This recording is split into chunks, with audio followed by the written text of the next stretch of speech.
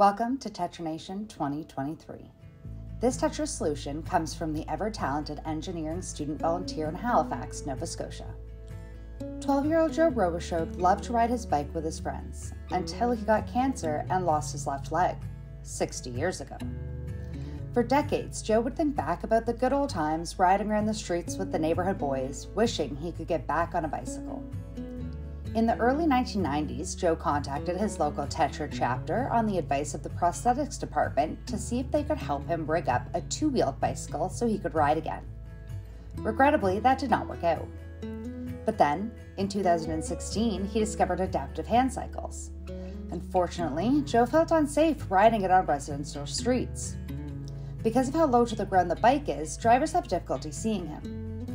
And since it's such a unique piece of equipment, there were no commercial trailers to transport the bike somewhere safe to ride. Enter Tetra. After receiving the request for assistance, the volunteer came and took measurements of the hand cycle, created a 3D design, and got to work.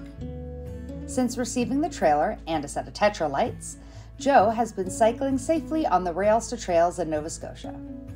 From Joe, the bike and the carrier have given me a sense of independence and freedom.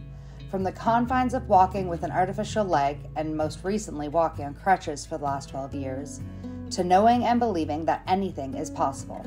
I know I have the independence and freedom to ride anywhere, anytime. I have a lot to catch up on.